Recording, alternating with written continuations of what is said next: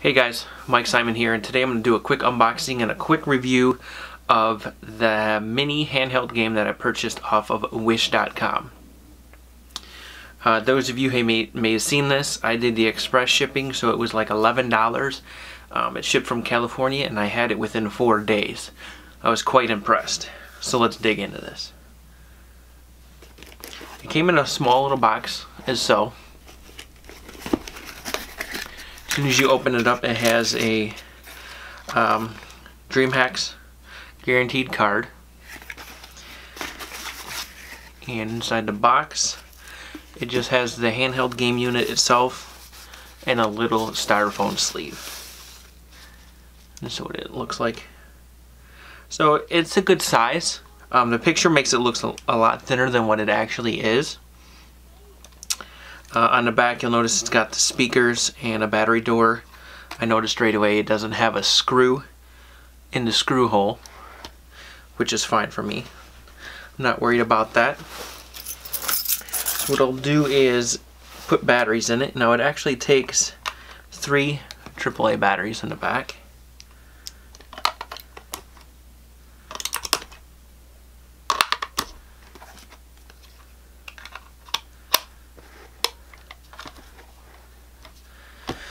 Now again, your buttons, you have your power on the top, your standard D-pad on the left, and your triangle, circle, X, and square right buttons.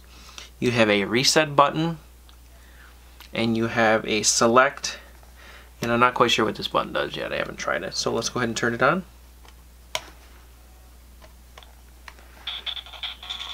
So right away, it pulls up, and it's got like a menu screen that says Pixels. And it has like a Japanese or English.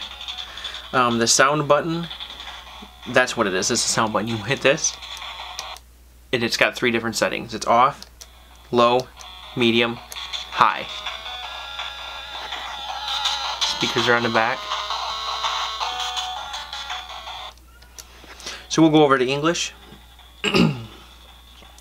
And we will hit select. And right away it gives you a bunch of games. It's got a small menu of games, like 2 pages worth. At first I didn't notice it. I was like, hey, I got ripped off. It doesn't have 200 something games. But on the second page, the bottom right corner, it says more games.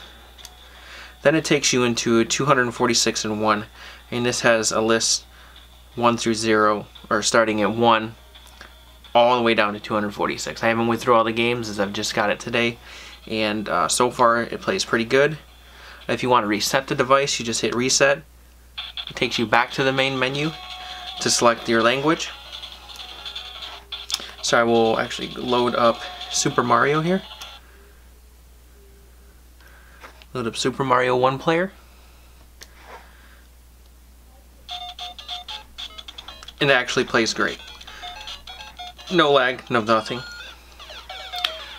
Let me do a quick close-up so that you can see exactly what we're looking at. Alright guys, I'm back. I'm going to do a quick close-up for you guys. Again, this is your power button on the top. On the back you have the cover for the batteries. 3 AAAs.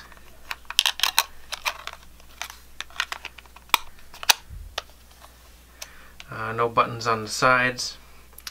You have your D-pad on the right, or I'm sorry, your left, your up buttons on the right. You have your reset, select, and a sound. So we'll go ahead and turn it on.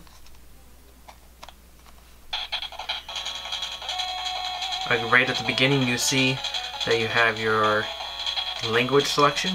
We'll go to English and select. Then it has a quick menu of games, which again, if you go over to more games, select, then you have your 246 in 1. So to go back, you just have to hit reset again, select. Again, we'll load up Super Mario, select.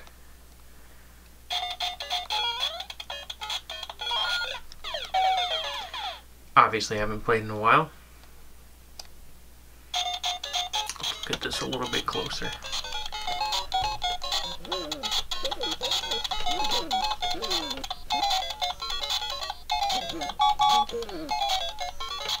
There we go.